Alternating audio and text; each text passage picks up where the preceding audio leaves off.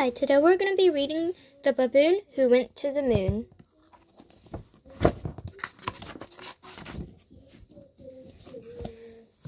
One night when the moon shone full in the sky, Baboon tried to jump there. He jumped so high, but the moon is as high as can be. So Baboon went and found the tallest tree. He climbed and he climbed and he climbed and he climbed, till he reached the top, only to find that the tallest tree wasn't tall enough. "There must be a way," he said in a puff. He bent a strong branch into an arrow and fired himself at the moon like an arrow. High in the sky, the giant bow shot him. Slowly but surely, gravity got him. Slowly but surely, that force turned him around, and he hurtled back headlong into the ground. He dug himself out and scratched his head. "Methinks I need more speed," he said. He crept up quietly on Elephant sleeping, put his lips to her ear, then began shrieking. Poor Elephant trembled. "Get lost, Baboon," and hurled him away. "Go live on the moon." "Yahoo!" yelled Baboon. "You've made my day. Moon, here I come. I'm on my way."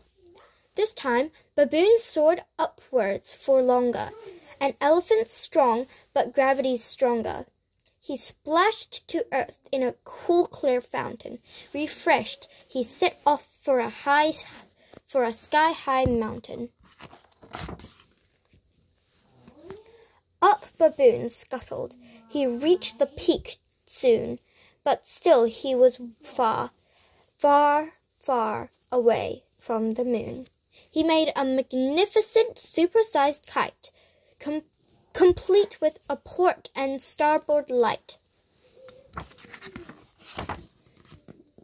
The wind swept him, but Atlas went to rest. What happened next? I'm sure you'll guess. He decided to fashion a hot air balloon, hoping he'd float right up to the moon.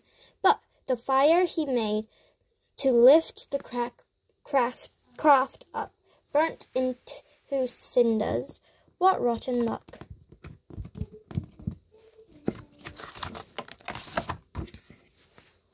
Then he begged two vultures snoring nearby, "Please measure how far to the moon on high."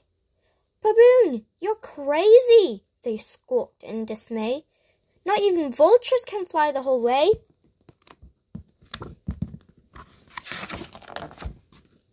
So he went to town, played a game of cricket, and booked himself a night flight ticket. He brushed his teeth and combed his hair to look his best on arriving there.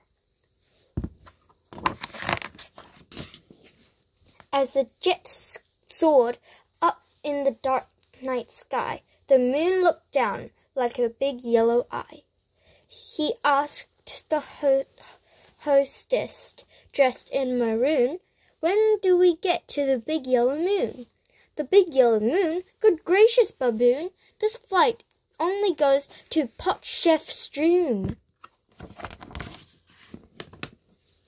Dejected and sad and out of pocket, he went back home and built his own rocket.